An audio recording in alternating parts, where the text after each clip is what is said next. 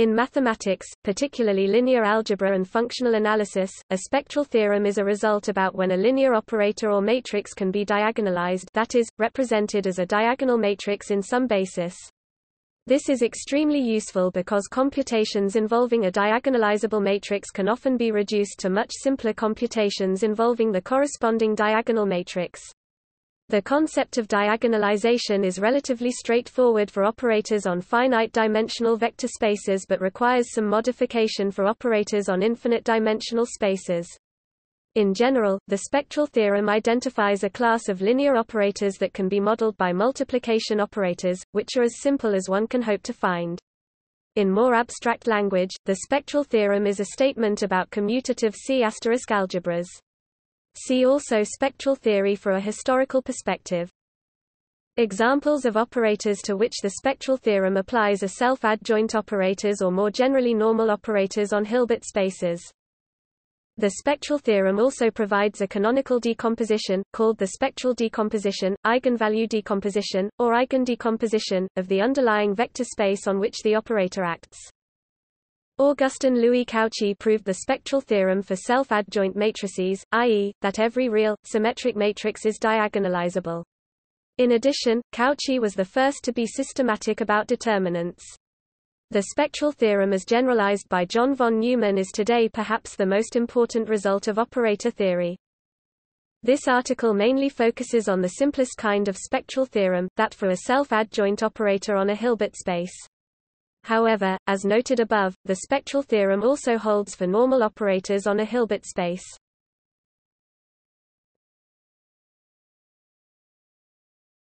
Topic: Finite-dimensional case.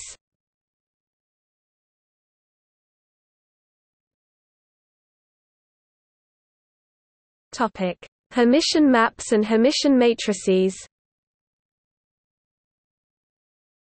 We begin by considering a Hermitian matrix on C n _mathb C n.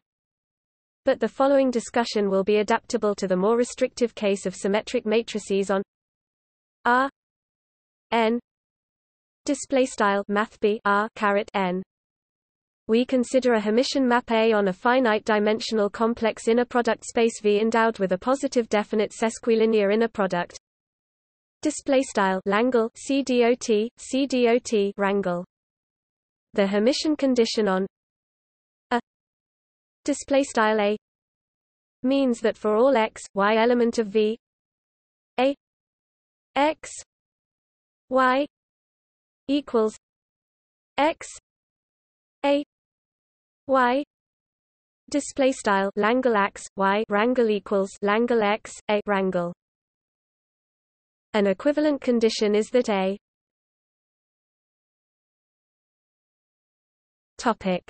where A is the Hermitian conjugate of A. In the case that A is identified with a Hermitian matrix, the matrix of A can be identified with its conjugate transpose. If A is a real matrix, this is equivalent to it A, that is, A is a symmetric matrix.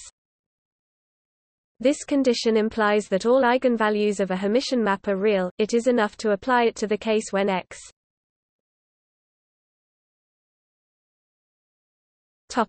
y is an eigenvector. Recall that an eigenvector of a linear map A is a non-zero vector x such that AX lambda x for some scalar lambda. The value lambda is the corresponding eigenvalue. Moreover, the eigenvalues are solutions to the characteristic polynomial theorem. If A is Hermitian, there exists an orthonormal basis of V consisting of eigenvectors of A. Each eigenvalue is real. We provide a sketch of a proof for the case where the underlying field of scalars is the complex numbers. By the fundamental theorem of algebra, applied to the characteristic polynomial of A, there is at least one eigenvalue lambda 1 and eigenvector E1. Then since lambda 1 E1 E1 equals A E1 E1 equals E1 A E 1 equals lambda 1 E 1 E 1 display style lambda underscore 1 Langle E underscore 1 E underscore 1 wrangle equals Langle A E underscore 1 E underscore 1 wrangle equals Langle E underscore 1 A E underscore 1 wrangle equals bar lambda underscore 1 Langle E underscore 1 E underscore 1 wrangle. We find that lambda 1 is real. Now consider the space K equals span E1, the orthogonal complement of E1. By hermiticity, K is an invariant subspace of A. Applying the same argument to K shows that A has an eigenvector E2 element of K. Finite induction then finishes the proof. The spectral theorem holds also for symmetric maps on finite-dimensional real inner product spaces, but the existence of an eigenvector does not follow immediately from the fundamental theorem of algebra. To prove this, consider A as a Hermitian matrix and use the fact that all eigenvalues of a Hermitian matrix are real. If one chooses the eigenvectors of A as an orthonormal basis, the matrix representation of A in this basis is diagonal. Equivalently, A can be written as a linear combination of pairwise orthogonal projections, called its spectral decomposition. Let V lambda equals V element of V A V equals lambda V display style V underscore lambda equals V in V av equals lambda V be the eigenspace corresponding to an eigenvalue lambda. Note that the definition does not depend on any choice of specific eigenvectors. V is the orthogonal direct sum of the spaces V lambda where the index ranges over eigenvalues. In other words, if P lambda denotes the orthogonal projection onto V lambda, and lambda 1 lambda m are the eigenvalues of A, then the spectral decomposition may be written as A equals lambda 1 P lambda 1 plus lambda m P lambda m display style A equals lambda underscore 1 P underscore lambda underscore 1 plus C dots plus lambda underscore m P underscore lambda underscore m. If the spectral decomposition of A is A equals lambda 1 P 1 plus lambda m P m display style A equals lambda underscore 1 P underscore 1 plus C dots plus lambda underscore m P underscore m, then A 2 equals lambda 1 2 P 1 plus lambda m 2 P m display style A caret 2 equals lambda underscore 1 caret 2 P underscore 1 plus C dots plus lambda underscore m caret 2 P underscore m, and mu A equals mu lambda 1 P 1 plus mu lambda m P m display style mu A equals mu lambda underscore 1 P underscore 1 plus C dots plus mu lambda underscore m P underscore m for any scalar mu display style mu. It follows that for any polynomial f1 has f a equals f lambda 1 P 1 plus f lambda m P m display style f a equals f lambda underscore 1 P underscore 1 plus C dots plus f lambda underscore m P underscore m, The spectral decomposition is a special case of both the Schur decomposition and the singular value decomposition.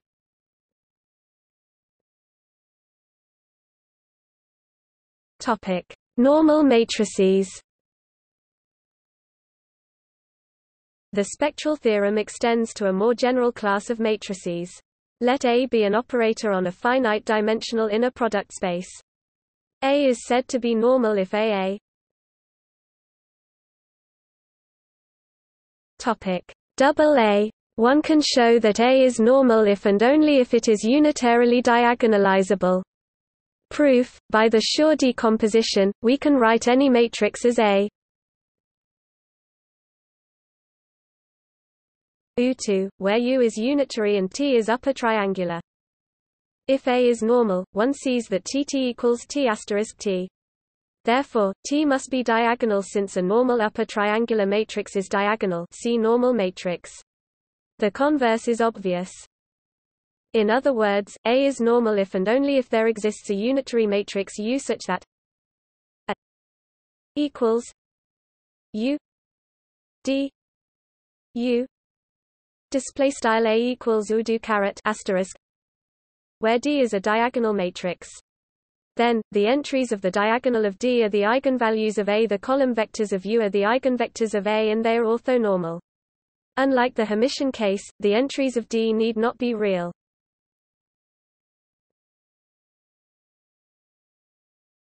Topic: Compact self-adjoint operators. In the more general setting of Hilbert spaces, which may have an infinite dimension, the statement of the spectral theorem for compact self-adjoint operators is virtually the same as in the finite-dimensional case. Theorem: suppose A is a compact self-adjoint operator on a real or complex Hilbert space V, then there is an orthonormal basis of V consisting of eigenvectors of A. Each eigenvalue is real. As for Hermitian matrices, the key point is to prove the existence of at least one non-zero eigenvector. One cannot rely on determinants to show existence of eigenvalues, but one can use a maximization argument analogous to the variational characterization of eigenvalues. If the compactness assumption is removed, it is not true that every self-adjoint operator has eigenvectors.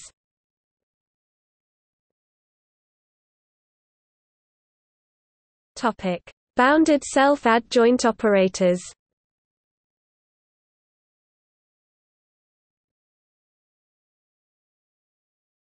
Topic: Possible absence of eigenvectors. The next generalization we consider is that of bounded self-adjoint operators on a Hilbert space. Such operators may have no eigenvalues. For instance, let A be the operator of multiplication by T on L2 0, 1, that is a phi T equals T phi T display style a var phi T equals T var phi T. Now, a physicist would say that a display style A does have eigenvectors, namely the phi T equals delta T minus T 0 display style var phi T equals delta T T underscore 0, where delta display style delta is a Dirac delta function. A delta function, however, is not a normalizable function, that is, it is not actually in the Hilbert space L2 0, 1. Thus, the delta functions are generalized eigenvectors, but not eigenvectors in the strict sense.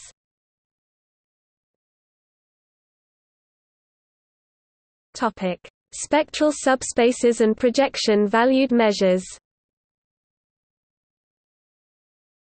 In the absence of true eigenvectors, one can look for subspaces consisting of almost eigenvectors. In the above example, for example, we might consider the subspace of functions supported on a small interval a plus e display style a plus epsilon and side 0 1 display style 0 1. This space is invariant under display style a, and for any phi display style var phi in this subspace a phi display style a var phi is very close to a phi display style var phi.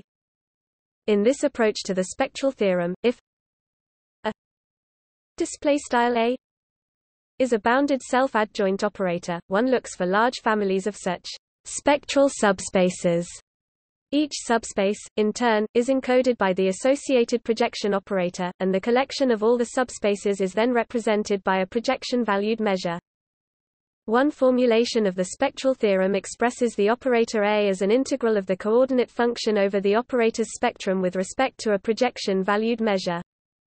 A equals sigma a lambda d e lambda display style a equals int underscore sigma a lambda d underscore lambda. When the self-adjoint operator in question is compact, this version of the spectral theorem reduces to something similar to the finite-dimensional spectral theorem above, except that the operator is expressed as a finite or countably infinite linear combination of projections, that is, the measure consists only of atoms.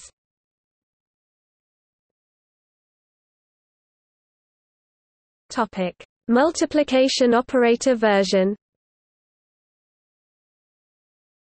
An alternative formulation of the spectral theorem says that every bounded self-adjoint operator is unitarily equivalent to a multiplication operator. The significance of this result is that multiplication operators are in many ways easy to understand. Theorem: let A be a bounded self-adjoint operator on a Hilbert space H, then there is a measure space X, sigma, mu, and a real-valued essentially bounded measurable function f on X and a unitary operator U, HL2 mu X such that U T U equals a display style U caret asterisk 2 equals a, where T is the multiplication operator T phi X equals F X phi X display style T var phi X equals F X var phi X and T equals F infinity display style T equals F underscore inf T. The spectral theorem is the beginning of the vast research area of functional analysis called operator theory. See also the spectral measure. There is also an analogous spectral theorem for bounded normal operators on Hilbert spaces. The only difference in the conclusion is that now f may be complex-valued.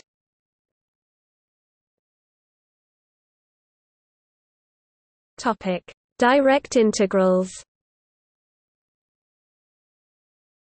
There is also a formulation of the spectral theorem in terms of direct integrals.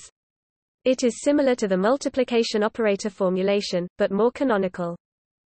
Let a display style a be a bounded self-adjoint operator and let sigma a display style sigma a be the spectrum of a display style a. The direct integral formulation of the spectral theorem associates two quantities to a display style a. First, a measure mu display style mu on sigma a display style sigma a, and second, a family of Hilbert spaces H lambda lambda element of sigma a display style H underscore lambda lambda in sigma a. We then form the direct integral Hilbert space R H lambda d mu lambda display style int underscore math bf R caret O plus H underscore lambda d mu lambda. The elements of this space are functions or sections S lambda lambda element of sigma a display style s lambda in sigma a, such that s lambda element of h lambda display style s lambda in h underscore lambda for all lambda display style lambda. The direct integral version of the spectral theorem may be expressed as follows: theorem, if a display style a is a bounded self-adjoint operator, then a display style a is unitarily equivalent to the multiplication by lambda display style lambda operator on R H lambda D mu lambda display style int underscore math BF R caret O plus H underscore lambda D mu lambda for some measure mu display style mu and some family H lambda display style H underscore lambda of Hilbert spaces. The measure mu display style mu is uniquely determined by a display style a up to measure theoretic equivalence, that is, any two measure associated to the same a display style a have the same sets of measure 0. The dimensions of the Hilbert spaces H lambda display style H underscore lambda are uniquely determined by a display style a up to a set of mu display style mu measure 0. The spaces H lambda display style H underscore lambda can be thought of as something like eigenspaces for a display style a.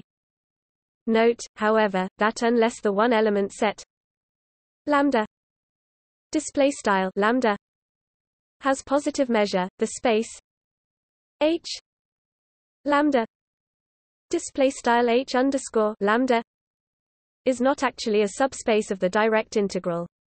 Thus, the H lambda display style H underscore lambda S should be thought of as generalized eigenspace. That is, the elements of H lambda display style H underscore lambda are eigenvectors that do not actually belong to the Hilbert space. Although both the multiplication operator and direct integral formulations of the spectral theorem express a self-adjoint operator as unitarily equivalent to a multiplication operator, the direct integral approach is more canonical. First, the set over which the direct integral takes place, the spectrum of the operator, is canonical. Second, the function we are multiplying by is canonical in the direct integral approach, simply the function lambda display style lambda mapsto lambda.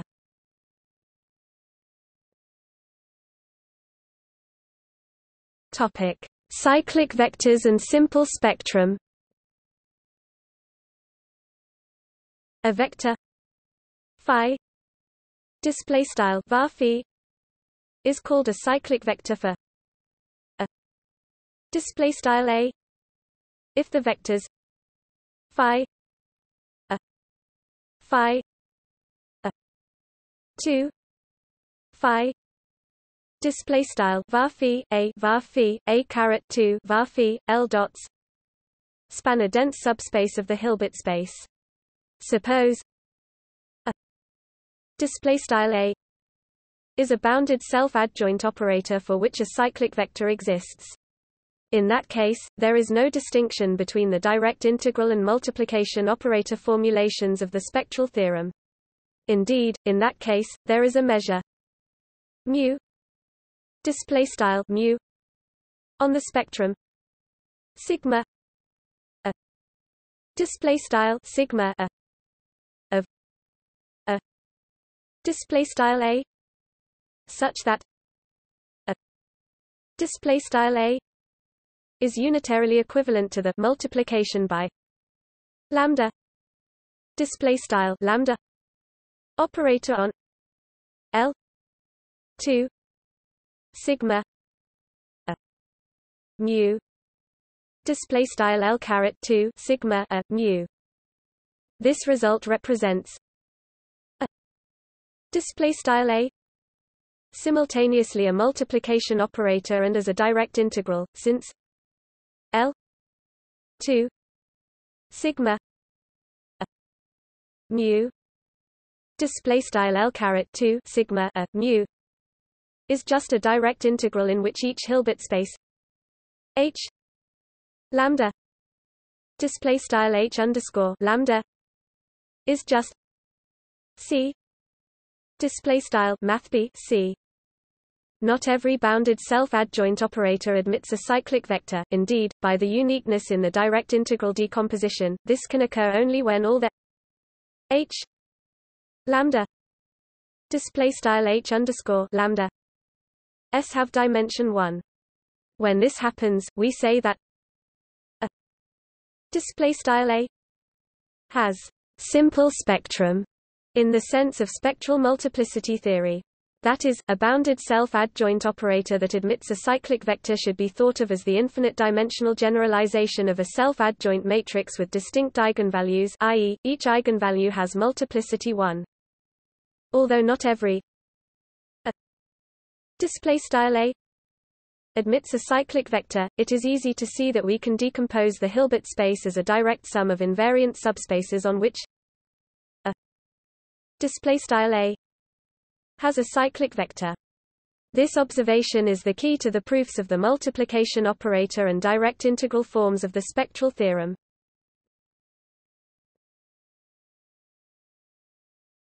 Topic: Functional calculus.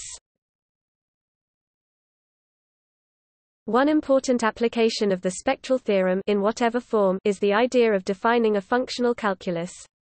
That is, given a function f display style f defined on the spectrum of a display style a, we wish to define an operator f a display style f a if f display style f is simply a positive power f x equals x n display style f x equals x caret n, then f a display style f a is just the n t h display style n mathrm th power of a display style a n display style a caret n. The interesting cases are where f display style f is a non-polynomial function such as a square root or an exponential. Either of the versions of the spectral theorem provides such a functional calculus. In the direct integral version, for example, f a display style f a acts as the multiplication by f display style f operator in the direct integral f a s lambda equals f lambda s lambda display style f a s lambda equals f lambda s lambda. That is to say, each space h lambda display style h underscore lambda in the direct integral is a generalized eigenspace for f a display style f a with eigenvalue f lambda display style f lambda.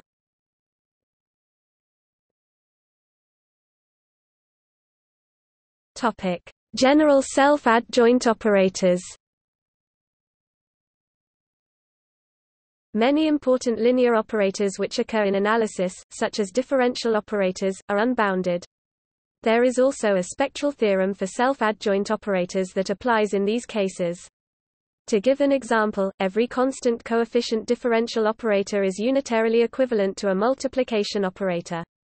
Indeed, the unitary operator that implements this equivalence is the Fourier transform. The multiplication operator is a type of Fourier multiplier. In general, spectral theorem for self-adjoint operators may take several equivalent forms. Notably, all of the formulations given in the previous section for bounded self-adjoint operators, the projection-valued measure version, the multiplication operator version, and the direct integral version, continue to hold for unbounded self-adjoint operators, with small technical modifications to deal with domain issues.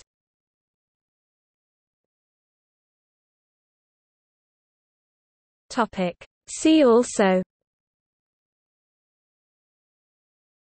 Borel functional calculus, spectral theory, matrix decomposition, canonical form, Jordan decomposition, of which the spectral decomposition is a special case.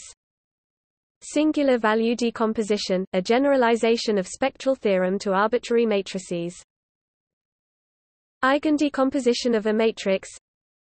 Notes